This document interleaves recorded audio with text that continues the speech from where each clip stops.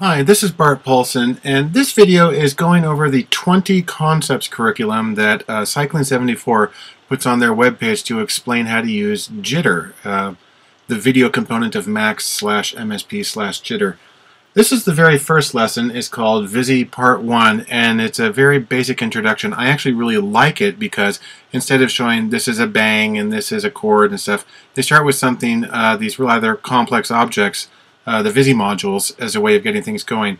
The very first thing it says to do is to add in a Vizzie player module. I've got one here already, but if I just put this into edit, you can get it by right-clicking and paste from Vizzie control. I'm sorry, Vizzie PVR for player, viewer, recorder, and there's the player. That would put one in if we wanted it. I've got one in here, and I've also added a viewer module, same way, paste from viewer. There it is. It's number 7 because I've opened and closed the patch several times with the application open, but I only have one window right now. Anyhow, it's really easy. This is a little sample video that comes with Max, and I just click on this, and theoretically it's going to run through.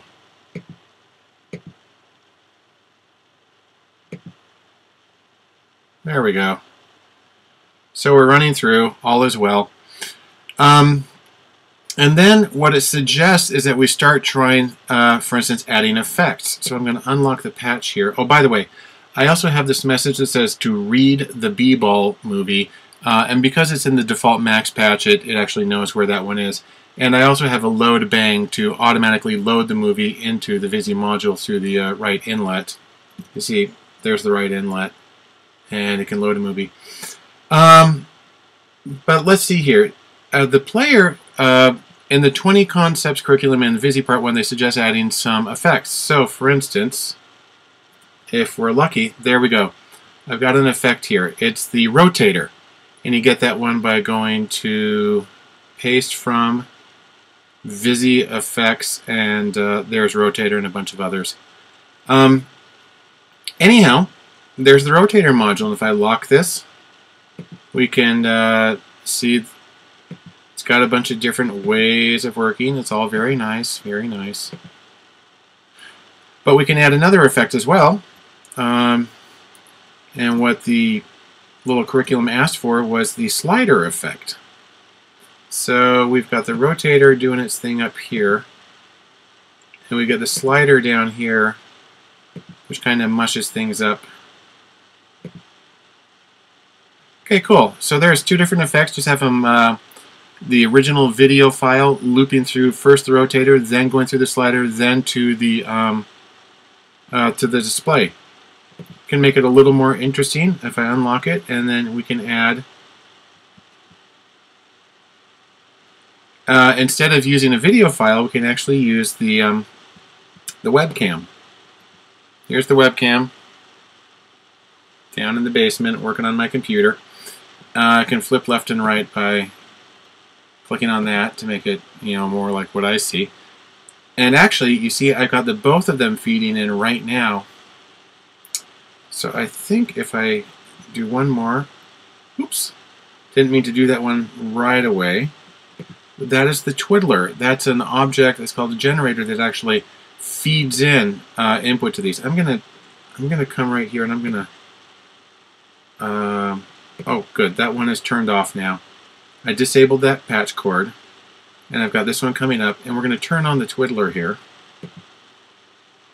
I'm going to lock the patch and then turn on the twiddler. There we go. And what that will do is it automatically sends in adjustments to these 2 parameters on the rotator. I could also hook it up down to the slider if I wanted, but right now it's just running through rotator. The slider is set on like this permanent stun mode, so okay, there's an effect. Another option, if I unlock this, is to actually use what's called a mixer that lets you put up to 4 different channels in at once. And so what I've got here is I've actually got this channel feeding in, the player feeding straight in, and the grabber feeding straight in, and then this effect feeding in, and this effect feeding in. Although the slider effect feeds in from the rotator. So anyhow, I just start clicking on some of these combinations and you see the things. One of the interesting things is this thing down here, the mode, that lets you switch from one method of combining video to another.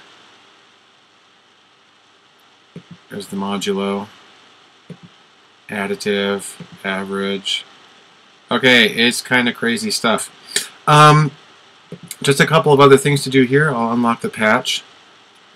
Now, even though this was not part of the Vizzie Part 1 tutorial, I added a starter that I can use to sync up the various objects. I don't actually have to connect it with anything.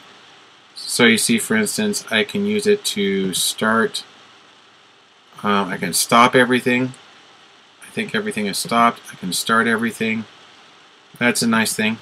When you have a lot of effects, that works well.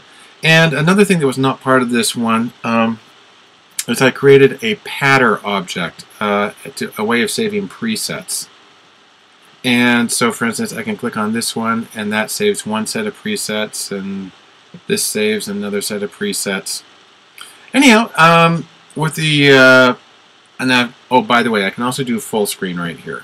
I can click on full screen, and there we go. We're full screen with something super psychedelic. I'm going to escape from that. Anyhow, that's the first lesson in the Cycling 74's 20 Concepts Curriculum Vizzie Part 1. Thanks.